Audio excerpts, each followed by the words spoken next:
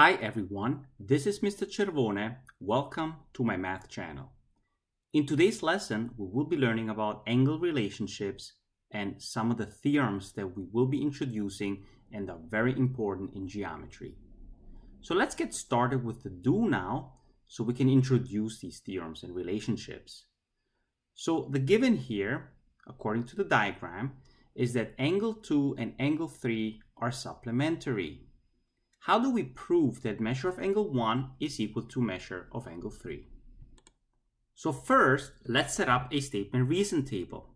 And here we only have one given, so we don't have much of a choice to pick from. So we'll state also the first given here, that angle 2 and angle 3 are supplementary. So what does that tell us? What does that mean that they're supplementary? Well, we learned that in a previous definition, an angle is supplementary if and only if the measure of those angles add up to 180 degrees. So we can now use the definition to state it. So here we write measure of angle 2 plus measure of angle 3 is equal to 180. And that is the definition of supplementary angles as a reason. Notice that here we have to use measure of an angle because we have an equality, and as we're setting the sum equal to a numerical angle value, okay? And just as a reminder, the definition of supplementary angles states the following: two angles are supplementary if and only if those two angles measures add up to 180, okay? Okay, so what can we do next here? We somehow want to prove that measure of angle 1 is equal to measure of angle 3, right? So in the diagram here, we know that we have AB, right? So we can assume that that is actually a straight line here. So we have AB. And normally that should be something also be stated in the givens, okay? So normally you should say that line AB is a given, okay? So what does that tell us? That this here is a straight line here at this point, okay? So let's think about this. If we have a straight line, and then we have two angles that are adjacent here, what can we say about those two angles? Well, the first thing we can say is that they're supplementary, and therefore they add up to 180 degrees. So first, we somehow need to state that these two angles are supplementary, right? For example, in the given here, we were given that these two angles are supplementary. However, for 1 and 2, we're not told that they're supplementary. So we have to state it. So let's state it. For number 3, as a statement, we say that angle 2 and angle 1 are supplementary. And again, we know it because these two angles are adjacent and they lie on a straight line, okay?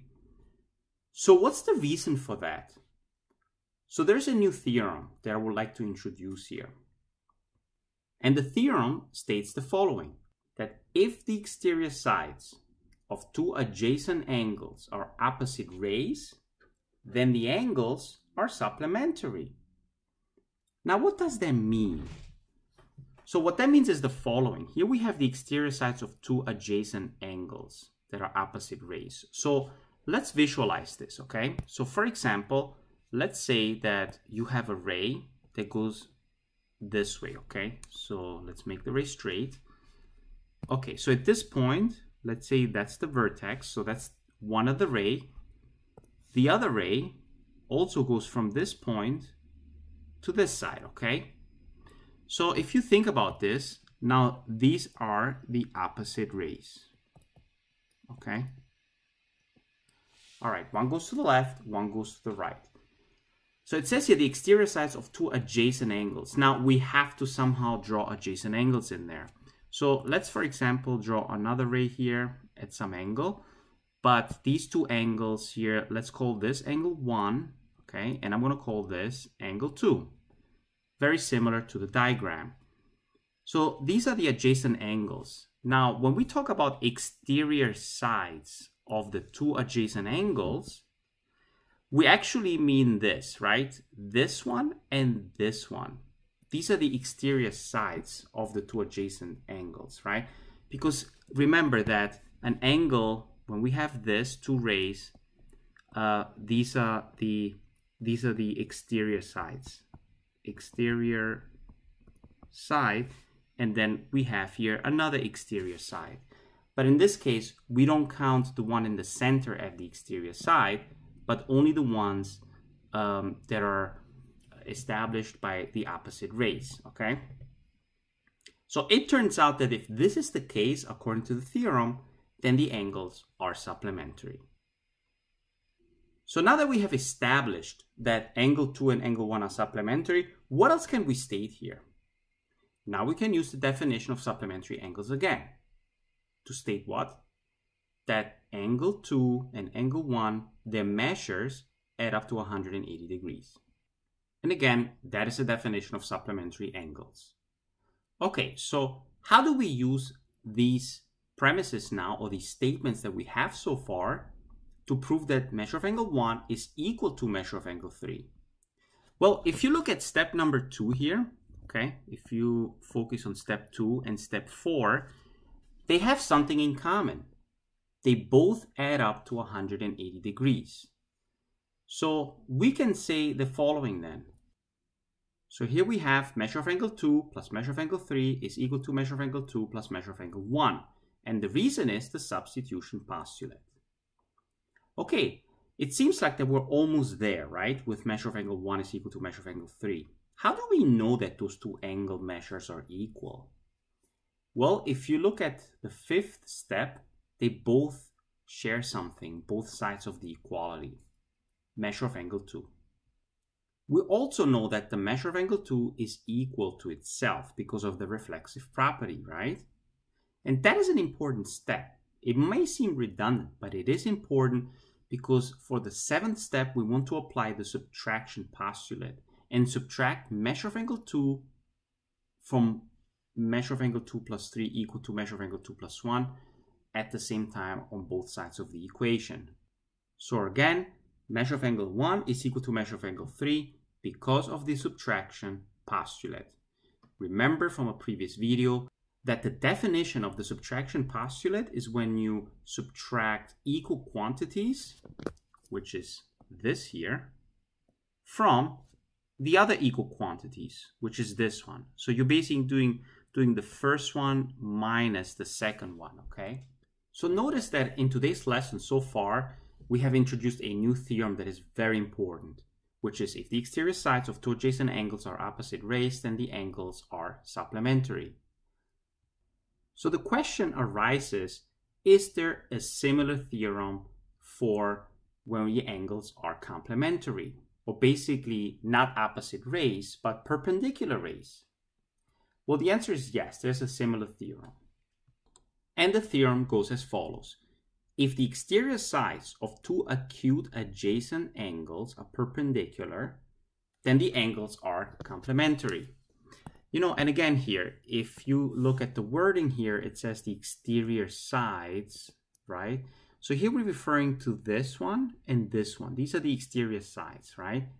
Of the two adjacent angles. So again, we have angle 1 and 2. These are the adjacent angles. But the exterior sides, they're perpendicular, okay? So there's a sign here that shows perpendicularity here.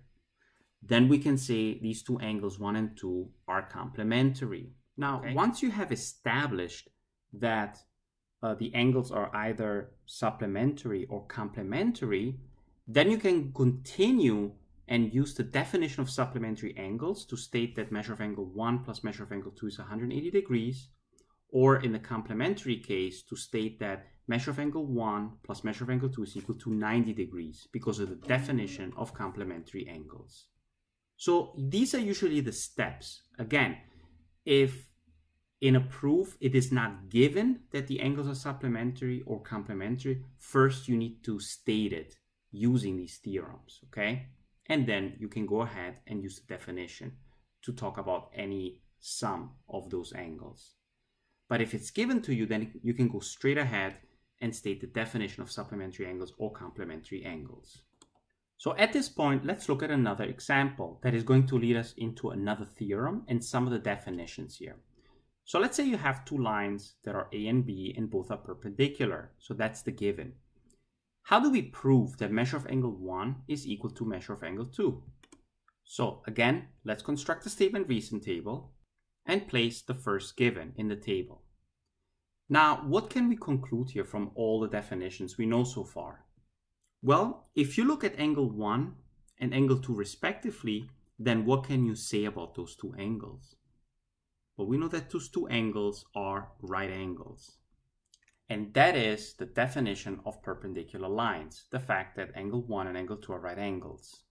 So the definition states that two lines are perpendicular if and only if the two lines intersect to form right angles. Why is it a biconditional? Because it goes both ways, right? If two lines are perpendicular and they intersect, then they form right angles. Or you can say if two lines intersect to form right angles, then the two lines are perpendicular. So as you can see, it goes both ways. The conditional and its converse is true, therefore the biconditional is true as well. Now, what can you say about angle 1 and angle 2, respectively, since they're right angles? Well, in this case, we can say that those two angles are both 90 degrees. So for step number 3 and 4, we can say that measure of angle 1 is 90 and also measure of angle 2 is 90. And the reason is the definition of right angles. Okay, so now we have a new definition. Basically, an angle is a right angle if and only if the angle measures 90. And then finally, we know that measure of angle 1 and 2 both equal to 90. So now we can substitute and say that measure of angle 1 is equal to measure of angle 2. Again, the substitution postulate. So let's say you take this proof a step further and state that angle 1 and angle 2 are congruent. So if we state that angle 1 and 2 are congruent, that will be now the definition of congruent angles. So notice here something. We can actually change this, what we want to prove. We actually didn't prove that measure of angle 1 and 2 are equal in measure. We did it, but we actually went a step further, right? So what we did here, we proved that angle 1 and 2 are congruent, okay? It's just a step further. So what this means here is that now we can develop a new theorem based on this, okay? Because we have proven something and this is always going to be true, okay? So let's think about this. Here we have the following. If line A is perpendicular to line B, then we have that angle 1 is congruent to angle 2, okay? So now we can make a theorem out of this, and we know that is true. But if you think about this and you can actually prove it, you also know that, okay, if angle 1 is congruent to angle 2, then you also know that line A is perpendicular to line B, okay? So we know that this can go both ways. So that means that now we can develop a theorem that is actually a biconditional, okay? And the biconditional would be as follows. So the theorem would be as follows. Two lines are perpendicular if and only if they intersect to form congruent adjacent angles. So what does this mean, ladies and gentlemen? That we don't have to prove this again. Whatever we just did, we already proved it, and now you can go ahead and use this theorem without proving it. So I hope that you can now see the idea of geometry, how it is actually a building block. We first started with postulates, then we proved certain things to develop theorems. Now we use other definitions and theorems to prove a new theorem. And guess what? In future lessons, we can now use this very theorem that we just developed to prove other things, to develop other theorems. So that's how the axiomatic system works for geometry, okay? So let's summarize what we did in today's lesson. In today's lesson, again, we developed the two theorems. If the exterior sides of two adjacent angles are opposite raised, then the angles are supplementary. And if the exterior sides of two acute adjacent angles are perpendicular, then the angles are complementary. And using those theorems, we can then define supplementary or complementary angles by using the sum of the measures, which equal to 180 and 90 degrees respectively. Then we discussed the two new definitions. Two lines are perpendicular if and only if the two lines intersect to form right angles, and an angle is a right angle if and only if the angle measures 90. And finally, we developed a new theorem which states that two lines are perpendicular if and only if they intersect to form congruent adjacent angles. So that's basically it for today's lesson. I hope you enjoyed it. If you have any questions, please place a comment in the comment section here in the YouTube video. Have a great day.